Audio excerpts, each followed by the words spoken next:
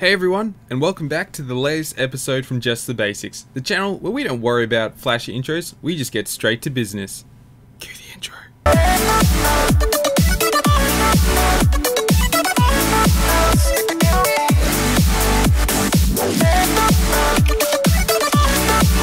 Welcome back everyone, and today's video we're going to look at creating this cinematic text effect inside of Blender 2.82a. That was a mouthful. And of course, the links for all the assets and textures we'll use will be in the description, so you can download them for free, and they're all CC0 materials, which is amazing thanks to an awesome 3D CG community. Without any further ado, let's get straight into it. We're going to want to make sure we're running the latest version of Blender, which is currently 2.82a, and let's hit File, New General Project. First of all, let's add in some text. We can hit Shift A to add in text, and hit RX90 to stand that up vertically. Now let's navigate to our font settings, which is symbolized logically by this A, which stands for a font setting. The first thing we're going to need to do is under paragraph, we're going to set our alignment from horizontal left to horizontal center. That will center our text nicely. Now let's go to our geometry and set the extrude depth from 0 to 0.08. This will give it a nice bit of 3D depth and just the right amount for what I'm looking for. Now, I'm not very happy with this font, so I'm going to import my own. It's called the Bold font. There'll be a link for it in the description. So once you've downloaded that, you can navigate into the font settings and just under regular, select this little file and go to where you've saved it and then double click it to import it. There we go. Excellent. I should add too that if you want to change your text, you can hit tab to enter edit mode and then backspace to delete what's already there. Now feel free to type your cinematic logo for your YouTube channel or perhaps your film title here. I'm pretty happy with text. I felt like that was pretty original and creative, so I'm just going to keep that there for the moment. Let's set the fill mode on this from both to none. That means that there'll be no fill on either the front or back face of our text. We'll explain why we're doing this in just a moment, but first let's hit Shift D to duplicate our mesh. Now we'll just left click to make sure it doesn't move at all, and then on our second text we're going to set the fill mode from none back to both. And you're probably wondering why on earth we did that. If we select our outer edge, we can set the bevel depth from 0 to 0.1, and this is going to give our text a nice defined outer edge. Now make sure you're happy with what you have written there, because once we take the next step, you will not be able to change your text. Well, easily, that is. So just review it for a moment, and if you're happy, we can continue on to the next step. Let's select our text and hit right click and then convert to mesh. And do the same for our outer edge. Select it, then right click, convert to mesh. The reason we're doing this is text does not have actual 3D data that we can unwrap and apply a material to correctly. So we need these objects to be meshes to be able to apply materials correctly to them. So let's get into applying some materials. To do that, we can split our view just by grabbing this top left hand corner and dragging to the right. Then let's select it one more time in the top left hand corner, and this time drag it downwards to split this view in half as well. We'll set our top left hand corner view type to shader editor and hit N to remove that side panel, and then select our bottom one and set it to UV editor. I find this an optimum working space inside of Blender, but obviously you can organize it however you'd like. And before we add the materials, let's just get our lighting set up nicely. So let's go to the world settings, which is symbolized by a picture of the world fittingly, and let's go ahead and set our background color to an environment texture by selecting this little circle and under texture checking environment texture. Now let's go ahead and open, and once again there'll be a link to this HDRI I'm using, which is from HDRI Haven, which is an amazing website, and this one is called Miali Road. I'm sorry if I didn't pronounce that correctly.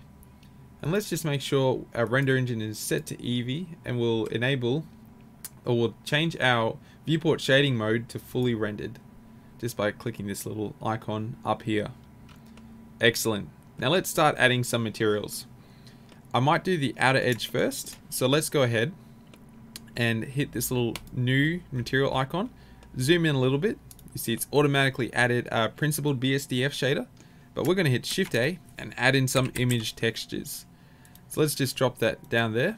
And let's go ahead and connect color to base color. And this will be the main color of our image. Let's go open. And I'm using some textures from cc0textures.com. So this one is metal 007 2K texture. I'm just going to import that there. And now I'm going to duplicate this image texture another 3 times because there's 3 more maps we're going to use. The first one we're going to need is going to be a metalness map. So let's go find that one. And that one is going to plug into the metallic slot on our principled shader. The next one is going to be a roughness map. So grab that and plug that into our roughness setting. And the final one is going to be a normal map, which will provide some nice bumps and small detail.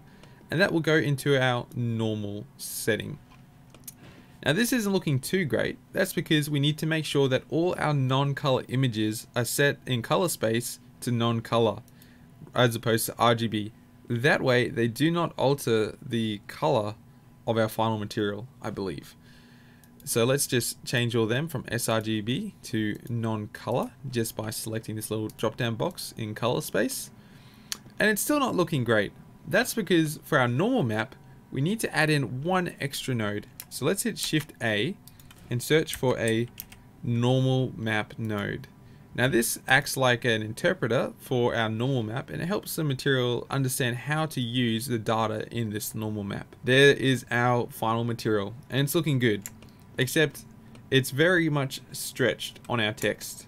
So to unwrap it and project it properly, let's hit Tab to enter edit mode, A to select all of our mesh, and then U, Smart UV project, and select OK.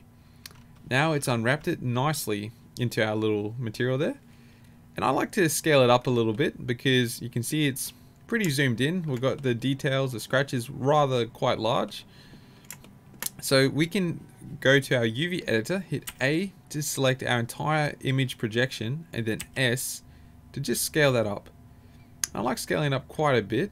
Obviously you don't want to go too big because you'll start getting repetition, but something like that isn't too bad. Although maybe I'll just scale it up a bit more.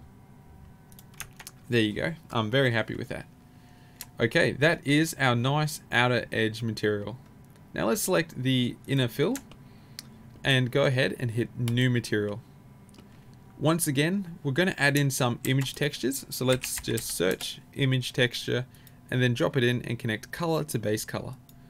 Let's go ahead and open up our second texture, which is plastic 001, link in the description again. And let's duplicate this 2 more times because there's only 2 more maps we need for this one. The second one is a roughness map. We'll connect that to roughness, set color space to non-color. And the final one is a normal map, which we will connect to normal and add in a normal map in between that. And just set that color space from sRGB to non-color. Now, this is looking good, except it is not unwrapped properly at all. So let's once again hit Tab on our mesh, A to select all, then U, Smart UV project, and OK. And I'll select this UV projection, hit A to select it all, and S to scale it up to make it a bit bigger as well. Tab to get out of edit mode. I think that looks really good. Let's change a few settings to get our render looking a bit nicer. I'm going to enable ambient occlusion. Let's change that distance from 0.2 to 0.6. And then let's enable bloom, enable screen space reflections, and under film, we'll enable transparent background. Let's add some rotation and movement to our text now to give it a bit of a cinematic opening feel. What we'll need to do, hit Tab to enter edit mode, and then while in edit mode, hit P to separate by loose parts. This will separate them into individual letters for us, which will help us with our next step. Hit Tab to get out of edit mode, and then select our outer edge, and hit Tab to enter edit mode, and once again, hit P, separate by loose parts. Excellent. Now, we're going to want to go ahead and join the outer edge and the inner fill together for each individual letter. So starting with our first letter, we'll just drag and select that and then hit Control J to join that all together. Let's do the same with our second. Select that and hit Control J. And I'm just using this simple click and drag to select. Control J. And you might find this little error message. It says active object is selected is not a mesh. So just go ahead and reselect that. If that does come up, click away and try again, and it usually seems to work fine. So let's do that for our last one. Control J. Excellent. Now we'll click and drag to select all of these and right click and change the origin to geometry.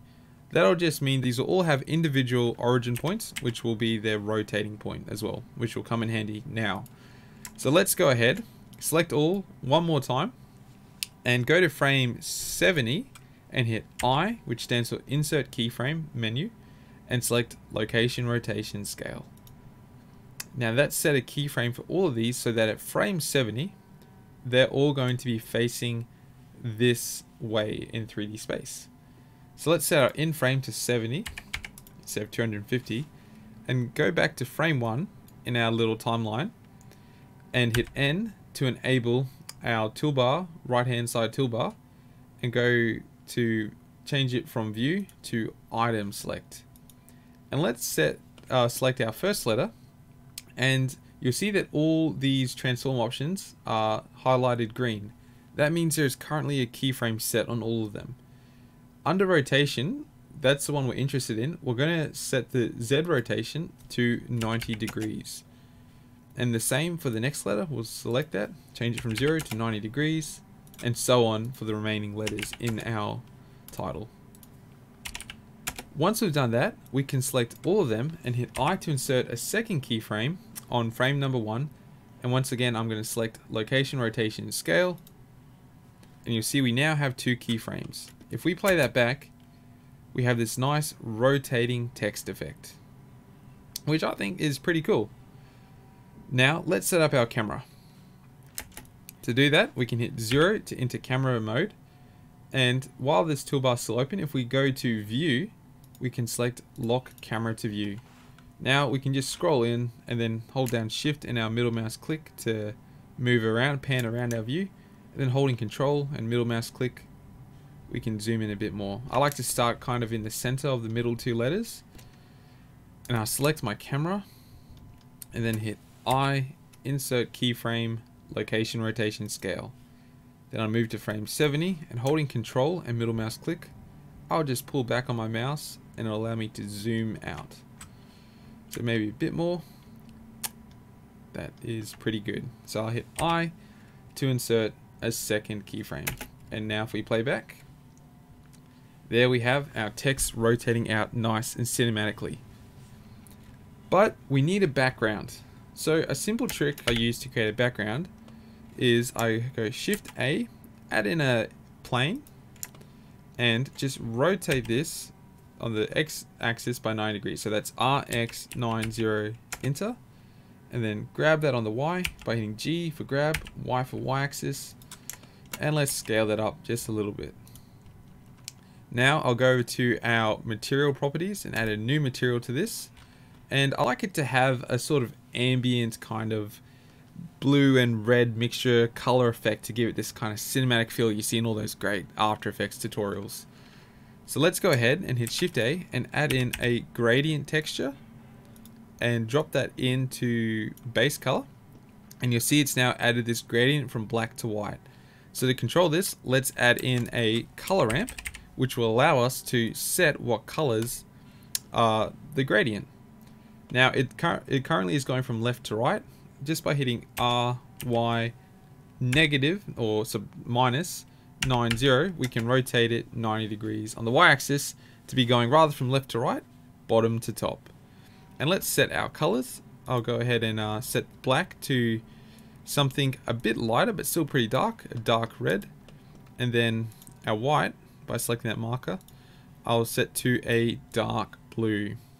Something kind of like that I'm pretty happy with. I might grab this red up so it leaks a bit more into our blue. And if you would like to have a bit of a glow from that color ramp, you can just grab the color and plug it into emission as well, which is just down here on your principal shader. It will make your colors a bit lighter, so you might need to darken them a little bit so they're not too oversaturated. So I'll just select those markers and darken that a little bit. But once again, it's up to your personal preference. A few other things I like to do under my camera settings. I like to change the focal length of the lens from 50mm to 35. I find it's just a little bit more cinematic for me. And I also like to set my resolution from Full HD to 4K. So I can do that, and if you like to do that, just set your resolution X from 1920 to 3840 and your resolution Y from 1080 to 2160. That's now 4K. And I might just need to scale up this background a little bit just so my camera fits it all in the screen. And one final thing I do like to experiment with is the rotation of these letters. Currently they're all rotating to the left at the same speed, but if we just select our every second letter, we can maybe have a bit more fun with this. So let's set that item, and instead of having it start at 90 degrees on the Z-axis, let's just put a little negative symbol in front of that and change it to negative 90 degrees. Let's do the same for our last letter, change that to negative 90 degrees, and then we'll insert a keyframe for those. And now what happens is our letters turn to meet each other. I find that's kind of like a bit of a cool look, something a little bit more interesting to watch perhaps. And of course, before you render it, you might want to enable motion blur. I think that's about it for this tutorial, everyone. Thanks for following along. I hope you enjoyed it and had a bit of fun creating your own cinematic logo. Of course, feel free to use whatever materials you like and experiment a little bit. Have a bit of fun. Thanks for watching. We hope you have a great day, and we'll see you in the next episode. Bye.